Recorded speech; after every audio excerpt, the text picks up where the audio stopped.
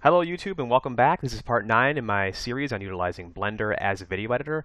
Today we're going to finally talk about rendering. Now, we've got to this point without ever making an AVI file or a MPEG-4 file.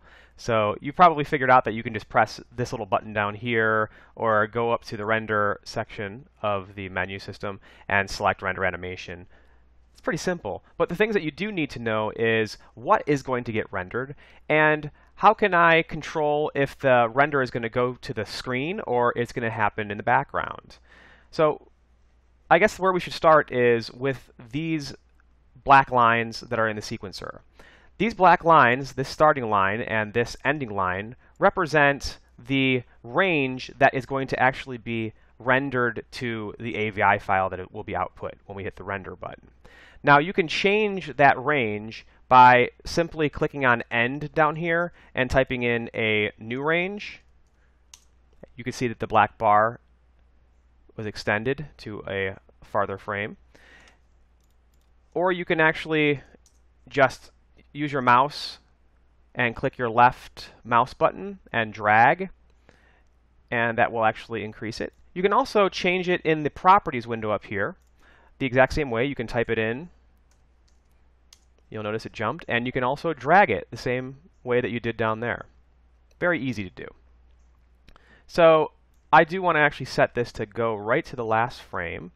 So that's at frame 172. So I'll actually type in 172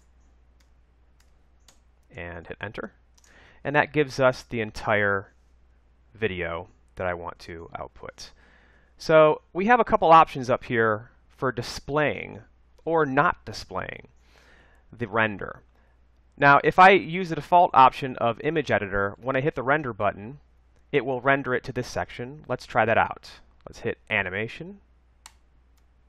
And you can see the video is being rendered in the image editor section. We'll give that a second. There we go, that's finished. Now I'm going to switch that back by going down here in video sequencer. It's not very convenient to have that go down there and then I have to switch it back. I really don't like that. Another option would be to render it in a new window. So we'll select new window and animate.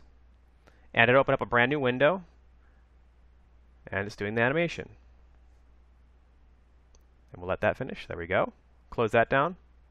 Now every time that I hit this render or this animation button in the render section, it is actually animating and putting that into an AVI file in my output directory. So you can also do full screen. I will actually render that. Kind of similar to doing a new window, just expands it all the way out.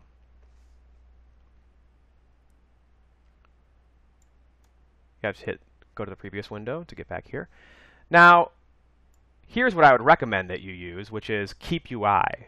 If you use this option, it doesn't actually render it to the screen at all, which means that you're not wasting processor power rendering an image to the screen while you're trying to process it into an AVI file.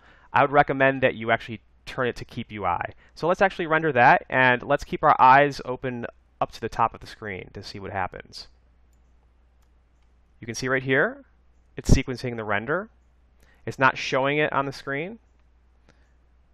That would be the best option on lower powered systems. So I guess that pretty much sums up the rendering process. On to the next video.